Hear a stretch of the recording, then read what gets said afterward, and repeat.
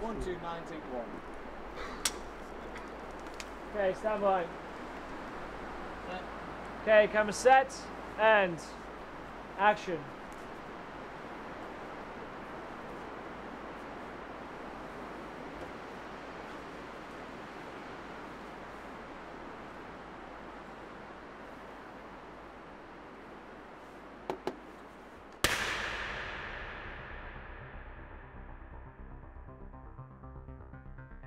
It's a road movie, it's a thriller, and it's a comedy sort of rolled into one.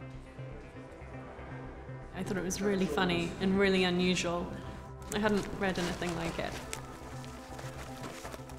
It's a sort of low-budget action movie, isn't it? So every day you find yourself doing something that you want to phone home about, do you know what I mean? Tell my mates about, like, just waving a pistol around in public, like it's a dumb thing. Very dark, very kind of pertinent, if you like, to the times. Yeah, this film was very challenging, far from glamorous. Shooting in Newcastle in November, December, worst time of the year for light conditions, for weather. Yep. Yeah, it was very, very tough. He went through, what do you think of the background? And I said a few things, and I said, what do you think of the background? And he went, I think this, this, and this. And I said, fine, I'll play it like that. It's a thriller, it's a road movie, it's a coming of age. I loved all the actors, and the dialogue is brilliant. When you get some of those lines, they're precious. Given sort of the epicness of the locations, it's been worth it in that respect because, I mean, the footage looks excellent.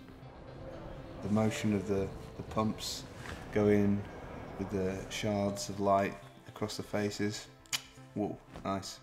It just looks phenomenal. The way I mean, you walk into the building and you've got your own dynamic of the place, your own perspective. You perceive your own dynamic, you make your own mind. But when you start shooting it through a lens, and that's the only perspective you see it on, it's the only format that you get, the place looks totally different. You know, the way they've lit it and whatnot is stunning. The other day I got material for the OK Diner, and it was absolutely brilliant. It was beautiful, and you know, you had dolly shots into the actors, the lighting was great, and I emailed them to say, hey, you know, fabulous.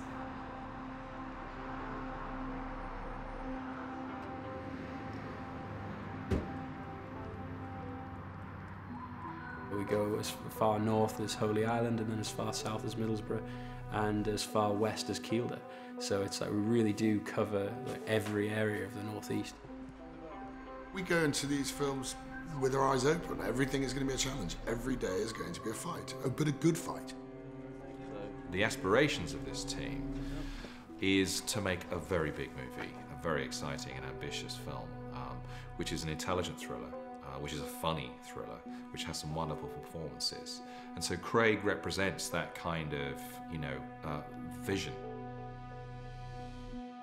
The project started with, I met Richard and Rupert following their film Truth or Dare that'd been made with cinematographer James Friend, who's involved obviously in the Liability too. And myself and James are business partners and have been friends for a very long time. And James wanted me to meet Richard and Rupert on a day of a screening of Ghosted, my first feature film. And after seeing the film, they wanted to talk to me about the Liability and sent me a script, and it kind of went from there, really. Yes, this is an idea that I'd had in the back of my mind for a long time, and the catalyst was meeting Richard Johns. While we were both dropping off our youngest sons at nursery, he pitched me the idea about a hitman standing right outside the nursery, which I thought was quite a fun place to be pitched about a hitman. As it was an idea I'd kind of thought about, I kind of had in the back of my mind. I wrote it very quickly, delivered it in April 2011, and they were shooting, Richard was true to his word, they were shooting it in November, so like hardly 6 months later.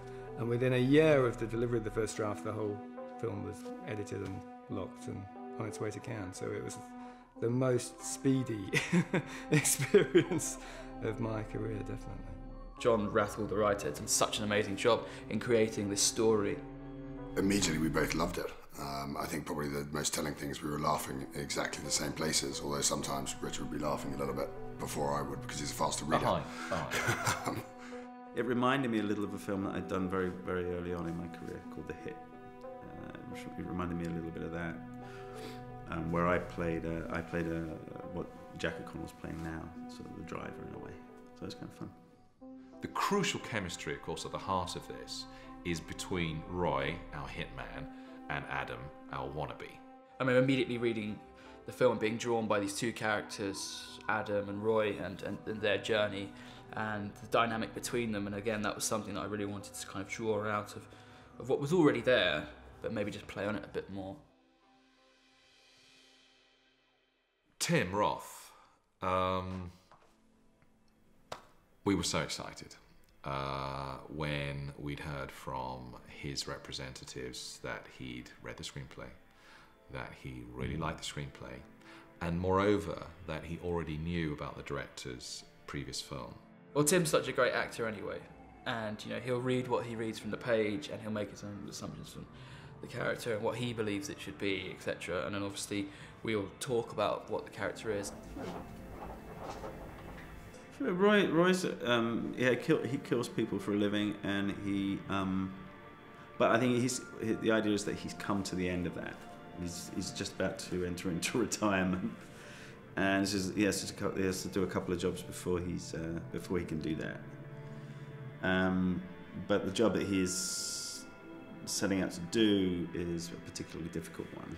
I mean, I don't want to give the game away, but it's particularly difficult. And the relationship between Adam and Roy develops, arcs over a period of only 24 hours, but develops from something that was could have been very cold and distant into something quite warm. I mean, warm for Roy is not particularly warm, but there's definitely an arc, Roy, I think, again, the audience will feel for Roy, despite his career choice.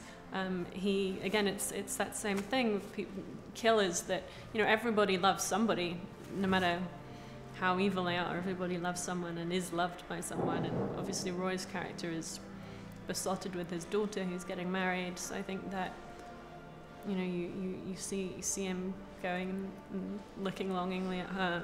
So again, it's very human. You can relate to it, even though he's a hitman. And he's funny, he's charismatic, he's attractive. That was the best one, yeah, that was great. Let's try if we've got time, can we try on set anyway, and we're having a day of it and that, and he's enjoying it, can tell we're bad snuff each other and that. It's very humbling. It means that I'm sort of a bit more convinced about myself on a set, I worked with him to a point where we was on a level. It wasn't so much me being in awe of the guy the whole time, because I could quite easily sit there and enjoy everything, every detail that he gives in the scene and whatnot, and his approach. There's a lot about it that does interest me, but I don't think we'll get anything done that way. So when a really good actor like that, you just can't see when they're doing it on set what the camera is going to get. Because I worked with Viggo Mortensen as well, and he was similar. If you watched him across the room doing it, you would think he's just walking through it, he's not doing anything at all. And then you see it 30 foot high and think, now I can see what's going on. And I think Tim has that same quality, that he's dialed it so far down, but it means that every little nuance, some of the looks that he gives Jack, where you just don't need a line of dialogue because you just can tell exactly what he's thinking. There's a stillness and a coldness to him, which is kind of interesting, which he gradually sort of falls away. And I find that kind of fun to play with. And also, Roy's the straight man to Jack's character. I have to play the straight man a lot. That's kind of fun to play. Where just being completely speechless by what the other guy has just said, and just trying to get that. I mean, when we started working on the script together, myself and Craig, I constantly was just trying to cut my dialogue back and back and back and back and back to virtually have him being, a silent movie character at times, and just reacting to what he was being given by Adam. So Tim brought a great sort of subtlety, I think, to the table with his character and how he wanted to define it. And Craig was thrilled about that because really it became a collaboration between them. And obviously that's a dream for us to know that our director and our lead actor are sort of working quite so closely together. The books are really detailing how soldiers become void of emotion and were kind of lost when they came home and looking to find the battlefield again, to feel alive. And I think that was something that was quite important for us, which is why Tim's character is so still, because this kind of mundane, normal existence is it's nothing to him now. Roy's winding down. You know, he's kind of disillusioned with life. He's done what he's had to do in his life, but he's retiring. Whereas Adam is young and fresh and excitable and full of gusto and a love for life, and I think the girl finds that attractive. I mean, when I saw his screen test, he clearly thought about it, but he's a very natural actor. He's very, it's not. I mean, I know he does a lot of work and does a lot of homework and so on, but he's a very, he goes a lot on gut instinct but it's hard to explain what he does because he seems so very, very natural when I first saw him. He's perfect for the character. I mean, it's perfect. The way he's playing is absolutely perfect. It's exactly what I kind of had imagined before I'd even met him. Jack's a very endearing and warm character, and he's naturally likeable, and that's something I had to find in the actor that was going to play Adam. So, he's sort of this hapless kid that wants to be a big cheese, and he keeps making terrible mistakes, but he's very lovable. I think the audience will really feel for him, and be rooting for him. And all I can say, Adam to me is my son, who I actually, I do love and I do care about. And maybe initially you might think, even though it's a small part, but if you really want to read into it initially, you might think in the beginning, well, she doesn't give two hoots really about him. Maybe not, she doesn't care that much because Peter treats him like more like a piece of shit. Do you know what I mean? Yeah, let's talk about Adam. I didn't want to make him no eccentric or nothing above the ordinary. I didn't want him to be antisocial at all. I wanted him to just be, comfortable with himself. Even though he's had a shit time, I didn't want him to come across like he mopes around feeling sorry for himself. I think Adam's very straightforward and very, enthusiastic about life, but he's in a very difficult place. I mean, his relationship with his mother and his relationship with his stepfather is not a particularly healthy one, I didn't perceive Adam as someone who would completely lose the plot though throughout it all. Otherwise, it'd be written on the page. I didn't want it to be completely out of his league. There are times where, he probably couldn't control what was going on, or probably couldn't. He'd never picture himself in the setting that he's in.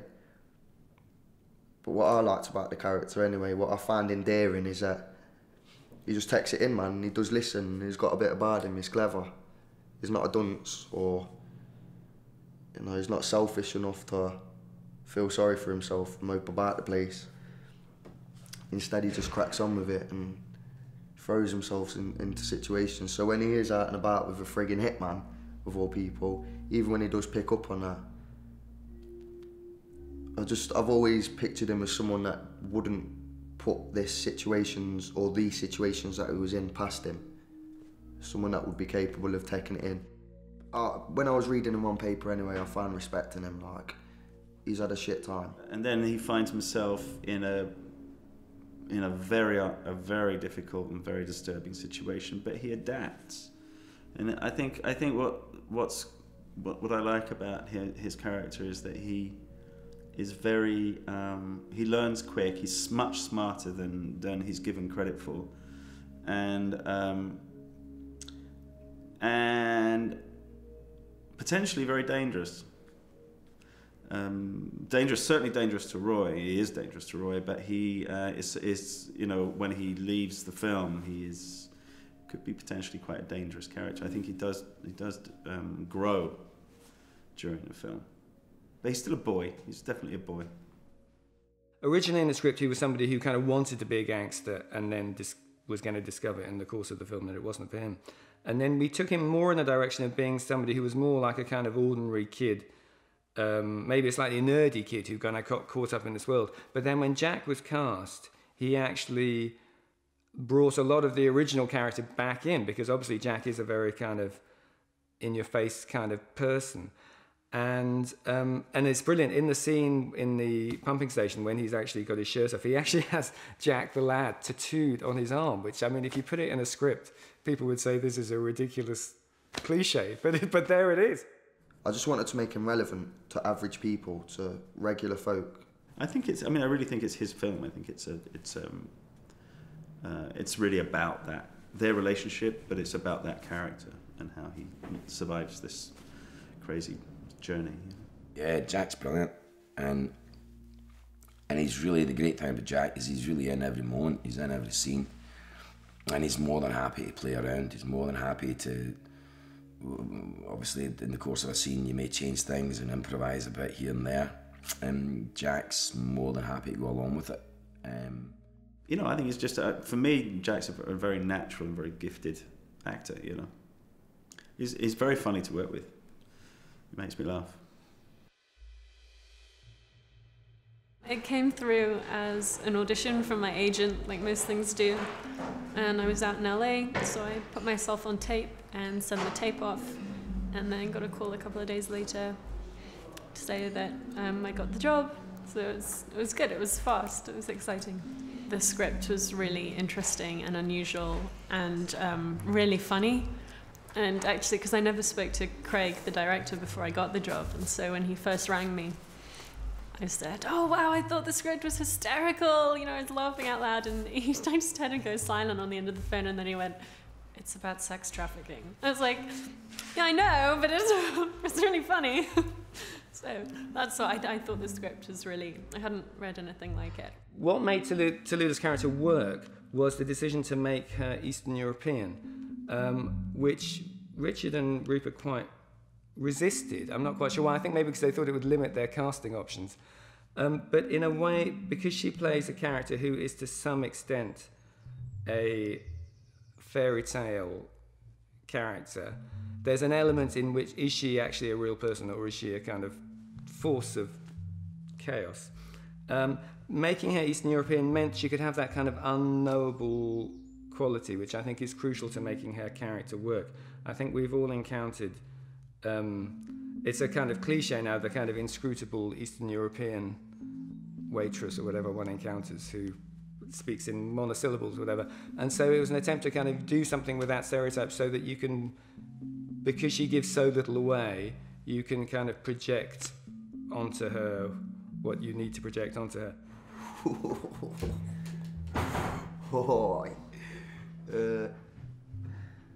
How can I put this and still maintain some integrity within the business? Professionally, she's great to perform off. Like, she's got a challenging role, having to adopt an Eastern European accent. But I mean, she must have done a fair bit of work beforehand, because she was just ready to go first day. I met Talulah briefly at a read-through, and then next thing I knew, we were working together in the woods, you know, doing sort of kind of scary scene. I thought she was very, very good, and I don't know. I know that she's coming from America to do this, like somewhat like myself. And then we just started working over the past couple of days. We don't get that much stuff together, but she seems very, very good, and she's very game. She's up for it, because it's quite tough what she's doing, but she doesn't seem to be particularly fazed by what's going on. She goes about her business.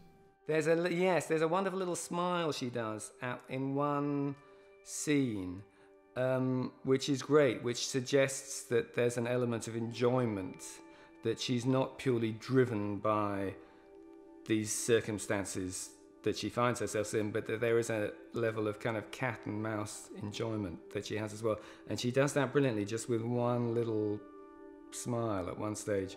So yeah, she definitely brings she's definitely made that slightly fairy tale character come to life.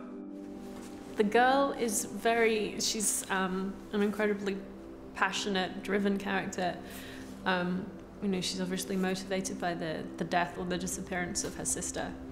And she's out there to seek revenge on all the guys that put their hands on her sister. Talulah's character, the girl, obviously had to be, you know, seeking vengeance for her sister, etc.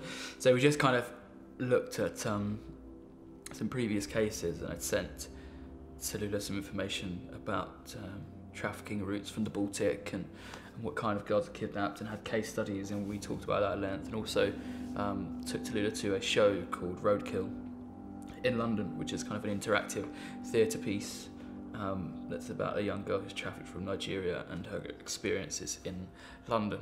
It's pretty brutal, and I think that left a mark on Talulah, and I hope it had the intended effect.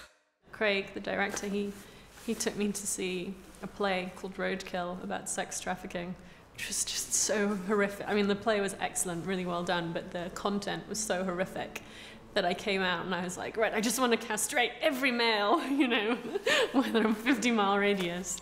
Really got we call it the rage, because the girl has the rage. I think you can believe her in this role, and my worry was always that if you cast a kind of straightforward English starlet out of drama school, it might become slightly unbelievable. But I think she carries it off. Well, I think I love my husband's part, actually. The audience won't like his part because he's a bad guy, but he's a control freak, and I can relate to control freaks because I've had control freaks previously in my life. So I can relate to his character. Peter Mullan's character came from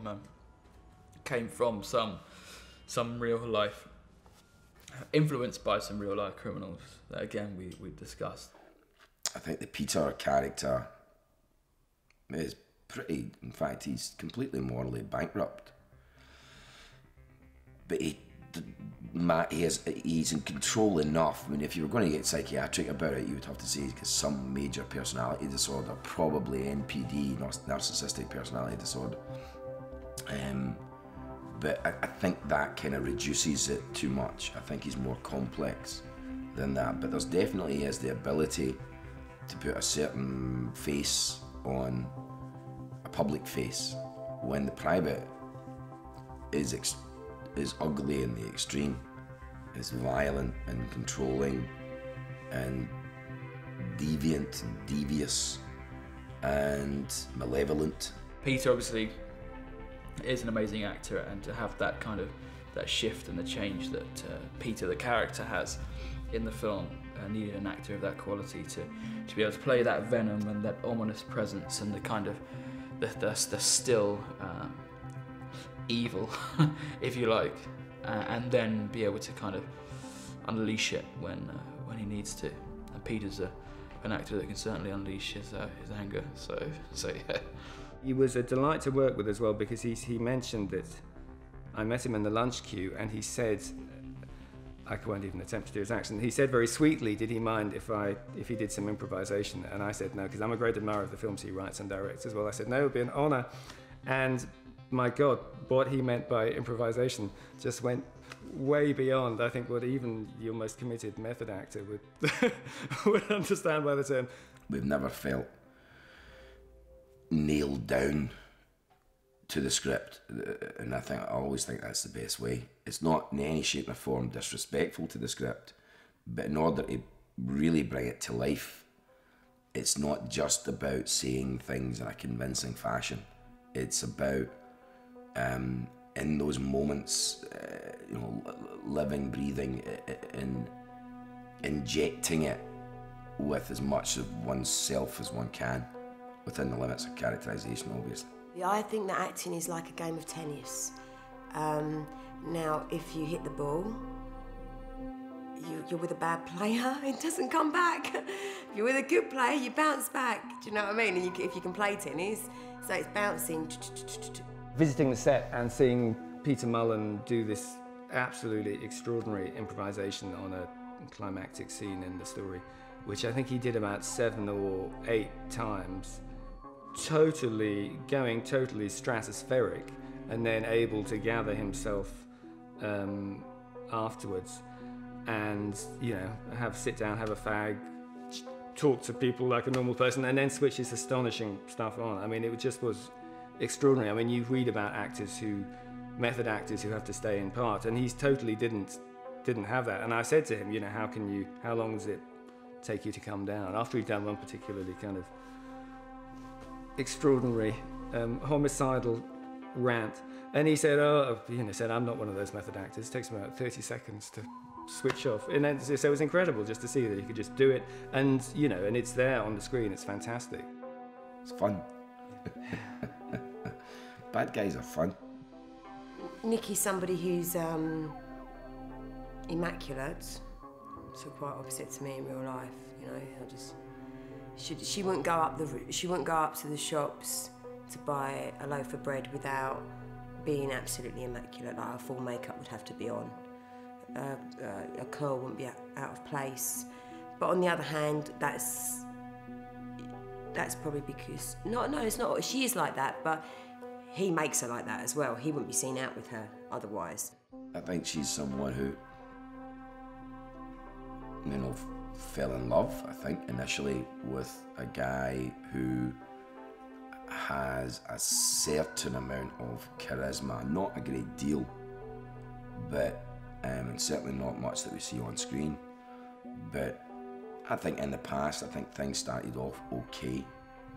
She didn't have a lot of money, he did, and there would definitely, there's a shallow element to Nikki, the character. Everything has to be precise. Like, you wouldn't sleep on Peter's side of the bed, my husband's side of the bed. I probably wouldn't even sit down on his side of the bed, otherwise there'd be trouble. There's a crease in his side of it. Not that this is seen in the script, but this is what we come up with. She's become a shrinking violet.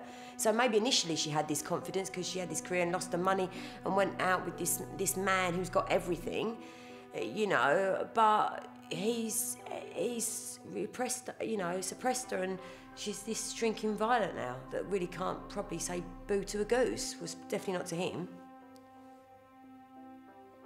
you know, and that's why I relate to her, because I have seen those sort of men before. Yeah, Kirsten, having seen the film, actually, Kirsten slightly ended up on the cutting room floor, I have to say. When I wrote that part, I never imagined we would get an actress of Kirsten's quality to play it. And I was rather embarrassed, thinking, oh my God, you know, could I not have given her something more to do? But actually, in the finished cut, there's not very much of her left, just because it was the bits you lose when you tighten up a film are the bits that you can afford to lose. And actually, though there was something there were nuances there about her relationship with Peter and her. It's kind of gone, alas. Though I have talked to Richard about writing a sequel in which she would actually be the main character. What do you like about working with Craig? He's just walked in behind you. That's going to make it difficult to answer the question. Oh, Craig's been brilliant. He's been, you know, he's willing to take risks and willing to try things out, and he knows kind of where he wants to go with it. He knew how to talk to me. Not that there's any particular wrong way, but, you know, there's a respect thing as well. I trust what he's telling me, I trust his direction. And he is under a lot of pressure, and he remains, as far as I can tell on set, he remains fairly calm. You know, I've seen his blood boil a couple of times, but so you need somebody that can do that, that can remain calm under pressure. I'm not necessarily the person that does. I can kick up a fuss. Craig is really going to be the key to this whole thing. You know, it's going to be really interesting to see what he does with it, and I'm excited to see the finished product. And as a person, he's really great. He's a super nice guy, and very, very easy to work with. I think he approaches it all with the right mentality. And I know I'm supposed to say this because there's a camera in front of me and there's a likelihood that he'd watch it, but like, I'd be telling all my pals this when I get home. The highlight for me on this production was purely just, it's actually the crew and the cast and meeting the people that I was working with. And the crew in Newcastle were amazing. Obviously, I've never shot a film in Newcastle before, and I found everyone to be really welcoming and great fun. And I really, really enjoyed working with them, and I hope that, you know, we work together in the future on many occasions. And also with the cast as well. I really, really enjoyed working with Peter, Tim, Jack, Kirsten, Talulah, everybody. And I think we were blessed in the people that were involved in this production, and I think that would be my highlight. You don't always get to work with everyone that you like, and I'm glad that I got to work with everyone that I love, really. So I think the great thing about independent cinema is that it's not the be-all and end-all. You know, you're actually trying to push the envelope a wee bit more and trying to find out how far, if you like, we could take our medium. Because it happened so quickly, is learning that Cut there. Right, go for another one straight away. Okay, one more straight away. The speed at which it's been done, I think, has hugely informed the spirit of the film. That often as a scriptwriter, you can write scripts, you go through drafts and drafts and drafts and drafts, and you get it more and more perfect, but at the same time more and more dead. And the great thing about doing this was that the excitement about the original idea was still so much there, carrying us through. Had we spent 5 years in development hell and written endless subplots and things, I don't think it would have improved the movie at all. It wouldn't, you know, because what you would have lost in those circumstances is just the energy and the forward movement. And so I think that's what I've learned, is that I would love to work again in this way, where you just go out and make it.